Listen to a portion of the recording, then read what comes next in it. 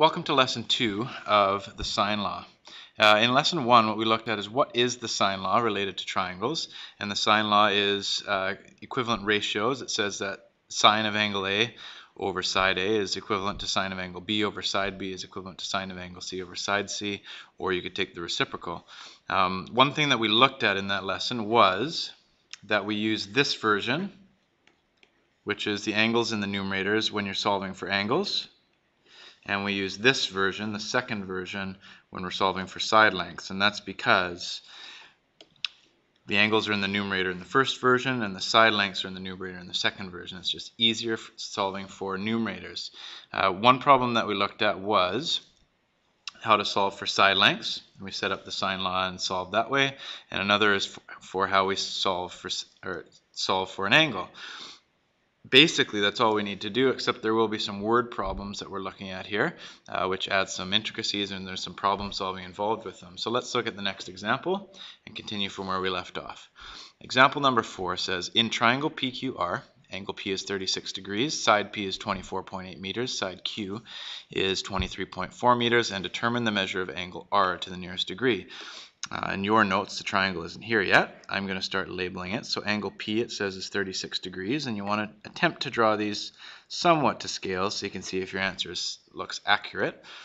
Side P, which is opposite angle P, would be 36 degrees, and I'm going to call side Q, which is opposite angle Q, 23.4 meters. And what we're looking for here is what is the measure of angle R. So ultimately, we're looking for this angle here. Since we don't have the opposite side of angle R, we actually have to approach this in a problem-solving manner. To use the sine law, we have to have an angle in its opposite side. So we have 36 degrees and its opposite side 24.8. Now, what we're going to have to solve for next is the opposite of 23.4 meters, which is actually angle Q. That's going to help us solve for angle R. So for solving for an angle, again, one thing to ask ourselves, which version of these are we going to use when we're solving for an angle, which is we're going to solve for angle Q. We always have the angles in the numerator, so we're going to use this version right here where the angle's in the numerator. So if we set it up, we always want the unknown in the numerator of our first proportion.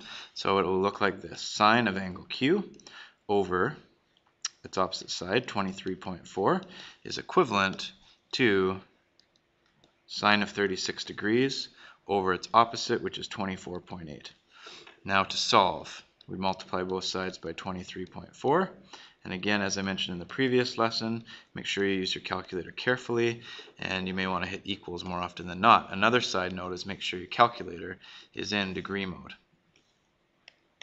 So I'm going to do sine 36, hit equals. That's the value of sine 36. Now I'm going to divide it by 24.8. So that's that proportion right here. And then I could times it by 23.4. So that gives me 0.5546. That's what sine Q is equal to. So sine Q is equivalent to 0.5546, etc. And as we learned in the previous lesson, the opposite of sine is the sine inverse. So I'm solving for an angle. I would take the sine inverse of 0.5546, etc. So in order to do that, I'll show you on my calculator. I don't have to retype that button in. I could press second sine and of the answer and hit equals, and that's roughly sets to the nearest whole degree, so 34 degrees. So angle Q is 34 degrees.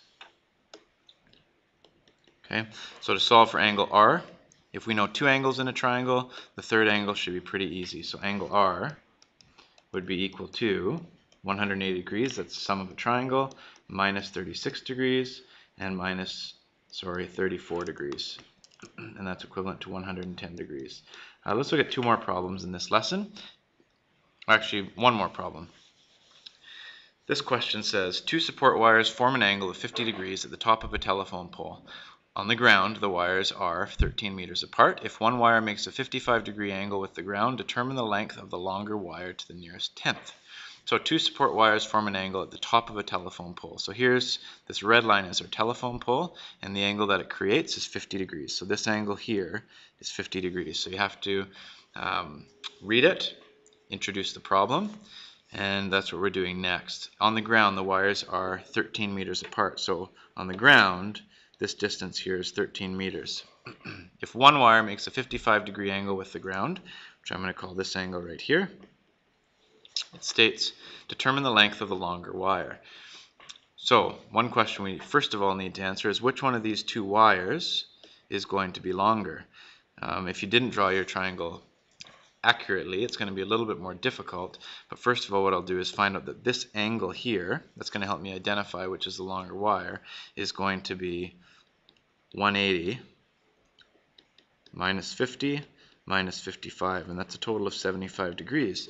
So since this wire here makes a sharper angle with the ground, or sorry, a steeper angle with the ground, the longer wire is going to be the 55-degree one. If you couldn't solve that, then what you'd want to do is solve for both lengths and then state which one is shorter. But I've identified just by my practical use of these angles that this is the longer wire. So in this case, we're going to look at the entire triangle. So let me highlight the entire triangle in green. Telephone pole actually doesn't matter in this problem. If we look at this entire triangle, to use the sine law, we need an angle and its opposite side. So in this particular case, we have that 50 degrees is opposite 13 meters. And if we're solving for side x, we know that it's opposite, so side x is opposite 75 degrees. So we had to solve for that angle anyways. So the version that we're going to use is when side lengths are in the numerator. So this would be x over, maybe I'll use the appropriate colors, I'll use purple. Side length x over the sine of 75 is equivalent to side length 13 over sine of its opposite angle, which is sine 50. And the one step of algebra that this requires is multiply both sides by sine 75. And again, be careful as to how you calculate that part on your calculator if you're going to do it in one step. So x is equivalent to, and I would do 13 divided by sine 50, hit equals, there's my proportion, and now times that by sine 75 degrees.